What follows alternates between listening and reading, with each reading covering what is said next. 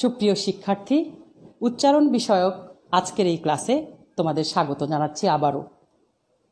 এর আগের ক্লাসে তোমাদের আলোচনা করেছিলাম উচ্চারণ শাস্ত্র এবং উচ্চারণের কয়েকটি সাধারণ বিধি সম্পর্কে। আজকে আমরা আলোচনা করব উচ্চারণ সূত্র। শিক্ষার্থীবৃন্দ, তোমরা লক্ষ্য করবে যে আমরা বলি একভাবে, লিখি কিন্তু আরেকভাবে। যেমন আমি যদি বলি কবি এবং কবিতা, এই দুটি শব্দ আমরা লিখার সময় লিখি ক বয় রস্বই কবি, কিন্তু উচ্চারণ করছি কবি। আবার যখন আরেকটি শব্দের কথা বলছি কবিতা, উচ্চারণ লিখছি আর উচ্চারণ করছি কবিতা, তার মানে আমাদের বানান এবং উচ্চারণ রীতি এক নয়। এটি আমরা আগের ক্লাসেও বলেছি, আজকেও বলছি। তোমরা যদি আমাকে জিজ্ঞেস করো যে বানান রীতি উচ্চারণ শাস্ত্র এক নয়, তাহলে উচ্চারণ শাস্ত্র কি সূত্র নির্ভর নাকি অনুশীলন নির্ভর? আমি তোমাদের এই প্রশ্নের উত্তরে বলবো উচ্চারণ শাস্ত্র অনুশীলন নির্ভর এবং সূত্র নির্ভর, দুটির পরিপূরক। তো আজকে আসো আমরা উচ্চারণ বিধি আলোচনা করব। প্রথমেই স্বরবর্ণ অ। অ দুইভাবে উচ্চারণ হয়, একটি স্বাভাবিক অ এর মতোই, আরেকটি বিকৃত সংবৃত উচ্চারণ হয় যেটা ও এর মতো হয়। এখন আমরা সূত্রগুলো আলোচনা করে দেখব কোথায় অ এর মতো উচ্চারণ হয় এবং কোথায় ও এর মতো উচ্চারণ হয়। আসো শিক্ষার্থী, আমরা সেটি আজকে দেখি। তোমরা দেখো বোর্ডে অ এর উচ্চারণ সূত্র আমরা আদ্য। অ এর আবার তিন ধরনের উচ্চারণ আছে, যেমন শব্দের আদিতে অ হলে কেমন উচ্চারণ হবে, শব্দের মাঝে অ থাকলে কেমন উচ্চারণ হবে এবং শব্দের শেষে অ থাকলে কেমন উচ্চারণ হবে। তো আজকে আমি বেছে নিয়েছি আদ্য অ এর উচ্চারণ সূত্র। আদ্য অ এর প্রথম উচ্চারণ সূত্রটা আমি তোমার দেখাচ্ছি তোমাদেরকে। দেখো আমি পড়ছি, একটু খেয়াল করো উদাহরণগুলো। ই দিয়ে খেয়াল করো। অভিধান, আমি অভিধান লিখছি অভিধান। আমি কখনো বলছি না অভিধান, আমি বলছি অভিধান। আবার বলছি অভিযান, শব্দটার উচ্চারণ কি লিখবো? উচ্চারণের বানান কিন্তু তোমাদের লিখতে হয়, পরীক্ষার খাতায় উচ্চারণের বানান লিখতে হয়। যে একটা শব্দ দেওয়া থাকবে, সে শব্দটার উচ্চারণটা কেমন হবে সেটা তোমার উচ্চারণ করে যেই রূপটা হবে সেই রূপটাকেই তোমার লিখে বানান করে প্রকাশ করতে হবে। এটি একটি। আরেকটা আসে যে তোমাকে সূত্র লিখতে দিবে, যে আদ্য অ এর সূত্র লিখো বা প্রমিত বানানের উচ্চারণে অ এর উচ্চারণ বিধি লিখো, এভাবে প্রশ্নটা আসে। তাই তোমাদের সূত্র জানতেই হবে, সূত্র না জানলে তুমি উত্তর করতে পারছো না। আচ্ছা, তাহলে সেটাই বলছি যে অভিযান, আমরা যে বলছি অভিযান, লিখছি অভিযান কিন্তু উচ্চারণ করছি অভিযান। ঠিক আছে? লিখছি কবি কবিতা, কবি কবিতা, যেটা আগেও বললাম, বলছি কিন্তু লিখছি হচ্ছে কবি এবং কবিতা। বলছি অতি কিন্তু লিখছি অতি। বলছি অভি কিন্তু লিখছি অভি। এই হচ্ছে আমাদের। তাহলে আমরা কেন এই মানে উ হবে সেটা একটু পড়ে নেই। শব্দের আদিতে যদি স্বাধীনভাবে বা ব্যঞ্জনবর্ণের যুক্ত অ থাকে, অ তো দুইভাবে থাকবে এখানে, হয় অ এই যে এরকম অভিধানের মতো অ থাকবে, অথবা এই কবির মতো কয়ের সাথে যুক্ত অ থাকবে, ব্যঞ্জনবর্ণের সাথে যেটা যুক্ত হয়ে থাকে। দুইভাবেই অটা থাকতে পারে একটি শব্দের মধ্যে। তো যেইভাবেই থাকুক না কেন, শব্দের আদিতে যদি অ থাকে, তারপরে যদি রস্বই থাকে, দেখো অভিধানে রস্বই আছে, কবিতে রস্বই আছে, অতীতে আছে, অভিযানে আছে, এগুলো কিন্তু রস্বই আছে। তাহলে সেই হলে আগের অটা ও হয়ে যাবে। সেজন্য এখানে অভিধান হবে না, হবে অভিধান। ও এখানে ও এর মতো উচ্চারিত হবে। আবার দেখো শব্দের আদিতে যদি স্বরীয় থাকে, তারপরে যদি দীর্ঘই থাকে, সেই উচ্চারণটা কি হবে? সেই উচ্চারণটাও তোমার ওকার যোগে হবে। যেমন নদী, নদী, নদী না নদী। সতী তোমাকে লিখতে হবে সতী। নবীন, নবীন তোমাকে নবীন লিখি কিন্তু উচ্চারণ করতে হবে নবীন। প্রবীণ, প্রবীণ আমরা লিখি কিন্তু উচ্চারণ করতে হবে প্রবীণ। এভাবে শরীর, অধীন ইত্যাদি শব্দ আমরা কখনো অধীন বলবো না, বলবো অধীন। ও দিয়ে উচ্চারণ করব, তার মানে এখানে ও সংবৃত হয়ে যাবে। অরুণ শব্দের আগে যদি অ থাকে, তারপরে যদি রস্বউ থাকে, সেই উচ্চারণটা কি হবে? ও এর মতো হবে। অরুণ, বরুণ, হ্যাঁ বরুণ, তার মানে এগুলো ও যোগে উচ্চারিত হচ্ছে, যেহেতু আদ্য অয়ের পরে রস্বই দীর্ঘই রস্ব দীর্ঘ থাকছে। বধূ, বধূ শব্দ এখানে একটু বলি, তরুণ, তরুণ তরুণ লিখছি কিন্তু আমরা উচ্চারণ করব তরুণ, ওকার চলে আসবে। তারপরে গরু, গরু আমরা লিখি গরু কিন্তু উচ্চারণ করছি গরু, গয়ে ওকার দিয়ে। তারপর আমরা লিখি তরু কিন্তু উচ্চারণ করব কি তরু, তয়ে ওকার, কারণ রস্ব উকারের পরে আগে অ আছে। আবার দেখো দীর্ঘ উকারের আগে যদি অ থাকে সেই অয়ের উচ্চারণও ও হয়ে যাবে। বধূ আমরা লিখি বধূ কিন্তু উচ্চারণ করব বধূ। লিখি ময়ূর কিন্তু উচ্চারণ করব ময়ূর। লিখি মণ্ডুক উচ্চারণ করব মণ্ডুক। লিখি কর্পূর উচ্চারণ করব কর্পূর। শিক্ষার্থীবৃন্দ, তোমাদের প্রথম সূত্রটা আমার মনে হয় তোমরা বুঝতে পেরেছো। তোমরা দ্বিতীয় সূত্রটা একটু দেখো, এই সূত্রটা একটু খেয়াল করো যে এক জায়গায় তো ও আমরা হলো বললাম যে শব্দের আদিতে যদি অ থাকে আর তারপরে যদি রস্বই দীর্ঘই রস্বও দীর্ঘও থাকে তবে সেই অ এর উচ্চারণ ও এর মতো হবে, সেই উদাহরণ আমরা দিলাম। কিন্তু দ্বিতীয় সূত্রটা দেখো, শব্দের আদিতে যদি নেতিবাচক অর্থে অ থাকে, নেতিবাচক অর্থে অ থাকবে কি উপসর্গ যুগে? অ বা অন উপসর্গ যুগে শব্দের আদিতে নেতিবাচক অ থাকবে, যেমন অনিকেত, হ্যাঁ এটা অ বা অন উপসর্গ যুগে গঠিত। আবার তারপরে অ বা অনুপসর্গ যুগে যদি নেতিবাচক অর্থ শব্দ হয়, আবার যদি সহ বা সহিত অর্থে স উপসর্গের প্রয়োগ থাকে, যেমন আমি যদি বলি সবিনয়, সসীম, এগুলো স উপসর্গ যুগে গঠিত। এবং তারপরে যদি রস্বই দীর্ঘই রস্বও দীর্ঘও রি থাকে অথবা জফলা থাকে অথবা ক্ষীয় বা ও গ থাকে তবে সেই আদ্য অয়ের উচ্চারণ কিসের মতো হবে? স্বাভাবিক হবে। এখানে উচ্চারণটা স্বাভাবিক হবে। যেমন আমি যদি অনিকেত লিখেছি, আমি উচ্চারণও লিখেছি অনিকেত, আমি লিখিনি অনিকেত। যেমন এখানে আমি লিখেছি অধীন, অধীন লিখেছি কিন্তু উচ্চারণ করেছি অধীন। আর এখানে আমি অনিকেত লিখেছি, উচ্চারণও আমি অনিকেতই করছি, অনিকেত করিনি, কারণ এখানে উচ্চারণ স্বাভাবিক হবে যেহেতু কি আছে অ বা অন উপসর্গ যুগে গঠিত এই শব্দটা। অধিকার, আমি অধিকার অধিকারী হবে, এখানে ও আসবে না।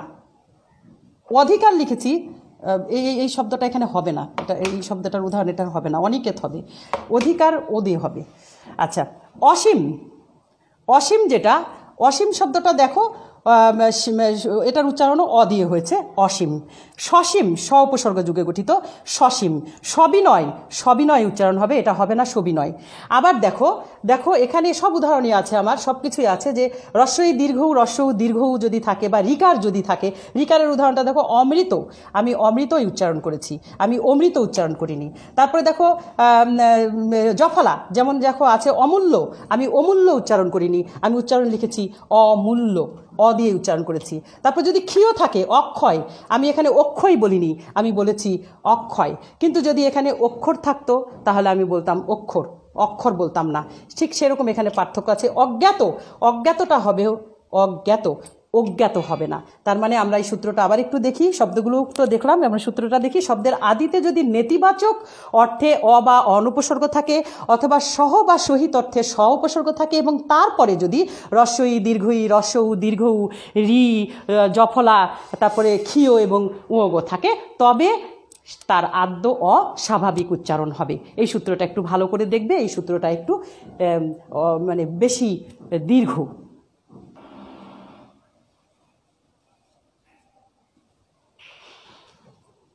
এবার সূত্র ৩ দেখো, আদ্য অয়ের পরে জফলা যদি থাকে তবে আদ্য অয়ের উচ্চারণ ও এর মতো হবে। এটা সূত্র, উদাহরণগুলো দেখো তাহলে পরিষ্কার হবে। যেমন অদ্য, আমরা লিখেছি অদ্য কিন্তু উচ্চারণ করছি অদ্য। গদ্য, লিখেছি গদ্য, উচ্চারণ করছি গদ্য। গয়ে ওকার হয়েছে কারণ আমরা ওই সূত্রে ফেলেছি যে আদ্য অয়ের পরে জফলা আছে, অয়ের পরে জফলা আছে, গয়ের পরে জফলা আছে। দেখো প প এটার সাথে তো অ আছে, গয়ের সাথে একটা অ আছে, পয়ের সাথে অ আছে, শয়ের সাথে অ আছে। এগুলো প্রত্যেকটা শব্দের সাথে ব্যঞ্জন বর্ণের সাথে একটা অ আছে।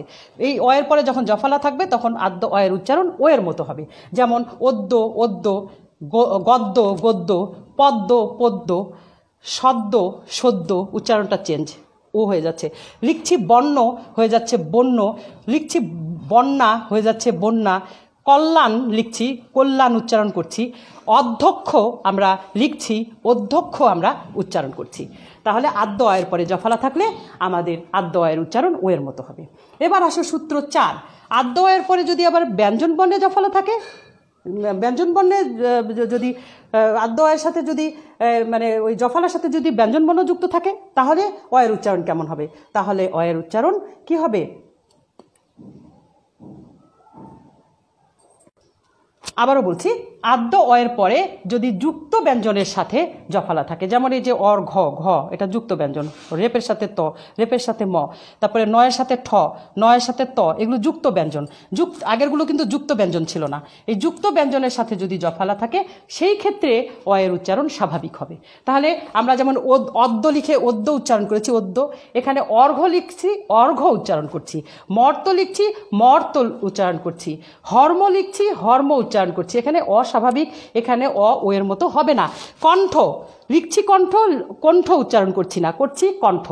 অন্ত লিখছি অন্ত, বলছি লিখছি মানে উচ্চারণও করছি অন্ত, কখনো বলছি না অন্ত।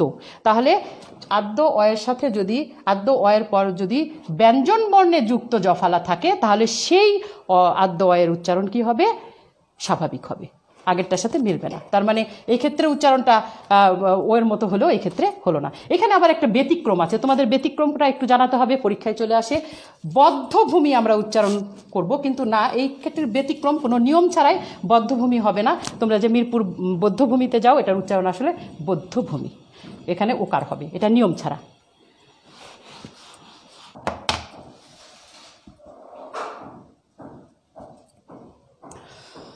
সূত্র 5 দেখো, আদ্য অয়ের পর যদি রেপ থাকে তবে আদ্য অয়ের উচ্চারণ কেমন হবে? ও এর মতো হবে। যেমন দেখো, ময়ের সাথে একটা অ আছে, আগেই বলেছি, পয়ের সাথে আছে অ আছে, অয়ের পরে দেখো রেপ আছে। রেপ থাকলে কি হবে? এই মর্যাদা শব্দটা উচ্চারণ হবে মর্যাদা। পর্যায় শব্দটা উচ্চারণ হবে পর্যায়। পর্যন্ত লিখছি শব্দটা উচ্চারণ হবে পর্যন্ত। পর্যবেক্ষণ শব্দটার উচ্চারণ হবে পর্যবেক্ষণ।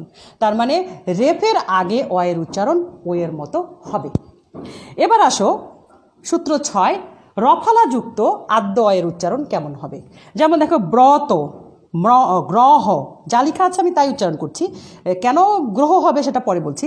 প্রতিভা, প্রভাত, এগুলো কিন্তু অয়ের সাথে একটা করে রফালা আছে। আদ্য প্রথমেও আছে, এই গয়ের সাথে একটা অ ছিল, রফালা হয়েছে। এই আদ্য অয়ের সাথে একটা রফালা যুক্ত আছে, সেই রফালাযুক্ত অয়ের উচ্চারণ কি হবে? ও এর মতো হবে। যেমন দেখো, ব্রত লিখছি উচ্চারণ করছি ব্রত, গ্রহ গ্রহ, প্রতিভা উচ্চারণ হচ্ছে প্রতিভা একটা ওকার দিয়ে, প্রভাত প্রভাত প্রভাত যেটা আমরা লিখছি কিন্তু উচ্চারণ করছি প্রভাত, একটা ও চলে আসলো এই অয়ের সাথে। প্রজন্ম, তোমরা যেই শব্দটা খুব বলো প্রজন্ম, প্রজন্ম উচ্চারণ হবে না, অনেকে যারা ভুল বলেন, হবে প্রজন্ম। কারণ কেন হবে? আদ্য অয়ের সাথে রফালা আছে, এই রফালাযুক্ত আদ্য অয়ের উচ্চারণ ও এর মতো হবে। কিন্তু ব্যতিক্রম আছে, সব কিছুরই একটু ব্যতিক্রম থাকে। আমরা আগেই বলেছি ভাষা কিন্তু তার নিজস্ব শ্রুতিমধুরতার জন্য অনেক কিছু উচ্চারণ করে থাকে। ক্রয়, ক্রয় উচ্চারণটা ক্রয়, ত্রয় উচ্চারণটা ত্রয় হবে, এখানে ক্রয় বা ত্রয়ী হবে না। যদি রফলাযুক্ত আদ্য অয়ের পরে অন্তস্থ আসে তাহলে সেই ক্ষেত্রে অবিকৃত উচ্চারণ হবে, অয়ের মতো উচ্চারণ হবে ক্রয় ত্রয়।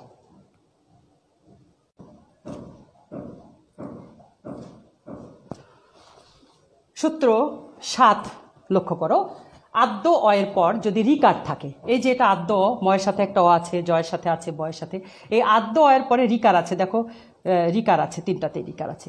যদি রিকার থাকে তবে সেই অয়ের উচ্চারণ কেমন হবে? সেই অয়ের উচ্চারণ ও এর মতো হবে।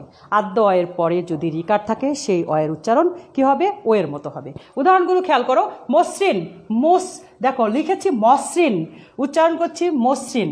লিখেছি যকৃৎ, উচ্চারণ করছি যকৃৎ। লিখেছি বক্তৃতা, উচ্চারণ করছি বক্তৃতা। ওকে।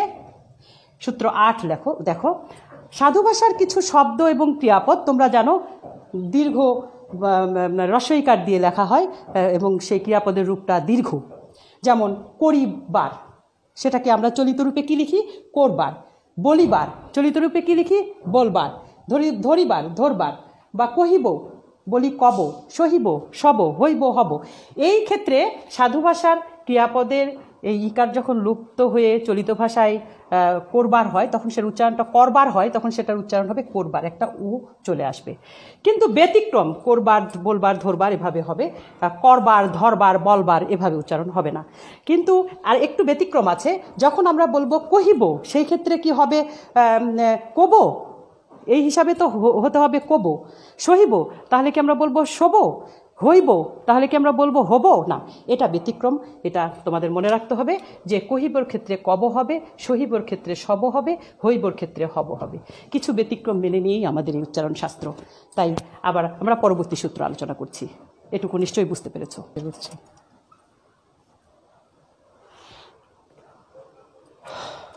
সূত্র 9 একটু লক্ষ্য করো, শব্দের আদিতে যদি অ থাকে, তারপরে যদি ক্ষীয় থাকে বা উঙ থাকে, তবে এর উচ্চারণ ও এর মতো হবে। তোমাদেরকে আগের ক্লাসে বলেছিলাম যে ক্ষীয় শব্দের প্রথমে থাকলে ক্ষয়ের উচ্চারণ হবে, মাঝে থাকলে ক খ। তো সেটা এখানে তোমরা মানে প্রয়োগটা দেখতে পাবে খুব পরিষ্কার করে। যেমন কক্ষ আমরা লিখেছি, উচ্চারণ হচ্ছে কক্ষ, ক খ আসছে উচ্চারণ দেখো। আবার বক্ষ, বক্ষ লিখছি, উচ্চারণ করছি বক্ষ, কারণ এই ব হয়ে যাবে ও এর মতো, ক হয়ে যাবে ও এর মতো, কারণ ক্ষীয়র আগে ক আছে, ক্ষীয়র আগে অ আছে, মানে ক মানে অ, ব মানে অ, তার মানে ক্ষীয়র আগে বা ও গ, এই যে ও গ যজ্ঞ, এর আগে যদি অ থাকে তবে সেই অ এর উচ্চারণ ও এর মতো হবে। আমরা প্রত্যেকটা উদাহরণ খেয়াল করি। কক্ষ লিখেছি, উচ্চারণ হবে কক্ষ। বক্ষ লিখেছি, উচ্চারণ হবে বক্ষ। পক্ষ লিখেছি, পক্ষ। অক্ষর লিখেছি, উচ্চারণ হবে অক্ষর। লক্ষণ লিখেছি, উচ্চারণ হবে লক্ষণ। যজ্ঞ লিখেছি, উচ্চারণ হবে যজ্ঞ। এবং ও গ থাকলে শব্দের আগে গ হবে, শব্দের মাঝে পরে থাকলে গ গ হবে, তোমাদের আগের ক্লাসে বলেছিলাম।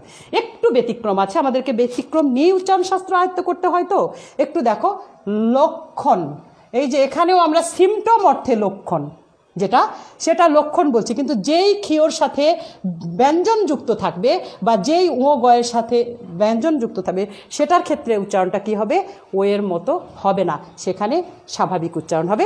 তাই এখানে ক্ষীয়র সাথে যে লক্ষণ আছে, রামের ভাই লক্ষণ, সেই লক্ষণের উচ্চারণ দেখো লক্ষণ, সেটা লক্ষণ নয়। এবং যক্ষা, আমরা যক্ষা বলছি না যক্ষা, বা বলছি না লক্ষণ। তো পরের সূত্রটা দেখো, একাক্ষর শব্দ অনেক আছে। একাক্ষর শব্দ তোমরা জানো, নিঃশ্বাসের স্বল্পতম প্রচেষ্টায় যে শব্দের একটু একসাথে উচ্চারণ করা যায় সেটাই এক একটি অক্ষর। একাক্ষর মানে একবারে। তাহলে দেখো মন, ধন, জন, এগুলো আমরা একাক্ষর বলি। একাক্ষর শব্দের পরবর্তী অক্ষর যদি হয় দন্তন্য, তাহলে উচ্চারণ হবে ও এর মতো, এটা সূত্রে আছে। হ্যাঁ, এখন তোমরা দেখো, মন, বাংলাদেশের মানুষ মনকে মেনে নিচ্ছে, মন বলছে, মন বলছে না, কিন্তু ধন আর জনকে মেনে নিচ্ছে না। কলকাতার মানুষ ধন জন বলে, আমরা বলি না। এবং শুধু তাই নয়, আমরা এগুলো দিয়ে যখন, এই শব্দগুলো দিয়ে যখন সন্ধি বা সমাস, এই শব্দগুলোকে যখন সন্ধি বা সমাসবদ্ধ করি, যেমন জনগণ, তারপরে ধনপতি, তারপরে বনবিথি, হ্যাঁ, এই সব হলেও আমরা ধনপতি বলি, ধনপতি বলি না, জনগণ বলি, জনগণ বলি না। তো আমাদের এই ক্ষেত্রে বাংলাদেশের উচ্চারণ রীতিকেই আমাদের প্রাধান্য দিতে হবে, কারণ আমরা মনটাকে মন বলি, কিন্তু অন্যগুলোকে আর ওকার দিয়ে উচ্চারণ করি না, এটা মনে রাখতে হবে। এবং উচ্চারণ আসলে সেভাবেই লিখতে হবে। কিন্তু এই একাক্ষর শব্দের পরবর্তী ব্যঞ্জন যদি থাকে মূর্ধন্য, সেক্ষেত্রে উচ্চারণ সবসময় অবিকৃত হবে। যেমন পন, গণ, এগুলো পন গণই হবে, এগুলো পন গণ হবে না। এর পরের সূত্র আমরা দেখছি, সূত্র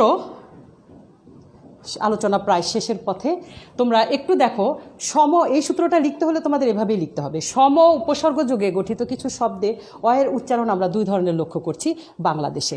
কলকাতায় কিন্তু সম উপসর্গ যুগে গঠিত শব্দে আদ্য অ সবসময় তারা অয়ের মতো উচ্চারণ করছে। যেমন সমুদ্র, আমরা সমুদ্র লিখি, ওরা সমুদ্রই বলে। সমীচীন লিখি, ওরা সমীচীনই বলে। সমীকরণকে ওরা সমীকরণ বলে। কিন্তু আমরা সম উপসর্গ যুগে গঠিত সব শব্দে উচ্চারণ একরকম করি না। আমরা সমুদ্রের ক্ষেত্রে সমুদ্র বলি, সমীচীনের ক্ষেত্রে সমীচীন বলি, একটা ওকার দিয়েছি দেখো। সমীকরণের ক্ষেত্রে সমীকরণ একটা ওকার দিয়ে লিখেছি। আবার একই সূত্রের মধ্যেই সম উপসর্গ যোগেই গঠিত সম্মিলিতকে আমরা আবার সম্মিলিত বলছি না, আমরা বলছি সম্মিলিত। সমৃদ্ধিকে আমরা বলছি না সমৃদ্ধি, বলছি সমৃদ্ধি। আমরা সম্প্রীতিকে কখনো বলছি না সম্প্রীতি, আমরা বলছি সম্প্রীতি। আমরা সংখ্যাকে বলছি না সংখ্যা, বলছি সংখ্যা। তার মানে আমাদের সম উপসর্গ যুগে গঠিত শব্দে বাংলাদেশে দুই ধরনের উচ্চারণ দেখা যায়, সেটা তোমাদের উল্লেখ করেই বললেই মনে হয় ভালো হয়, তাছাড়া সূত্রটি সঠিক প্রয়োগ হবে না। তো শিক্ষার্থীবৃন্দ, আজকে তোমাদের সাথে আমার আদ্য অ নিয়ে, মানে শব্দের আদিতে ব্যবহৃত অ নিয়ে আমরা আলোচনা করেছি। সূত্রগুলো বাসায় ভালো করে বারবার অনুশীলন করবে, অনুশীলন করলেই তোমরা ভালো করবে। এখান থেকে প্রশ্ন কী হবে আমি বলেছি, হয় সূত্র লিখতে দিবে অথবা শব্দ দিয়ে তার শব্দের উচ্চারণের বানান লিখতে দেবে। তো আজকে এ পর্যন্তই। তোমরা সবাই ভালো থেকো, সুস্থ থেকো, সবার জন্য শুভকামনা। ধন্যবাদ।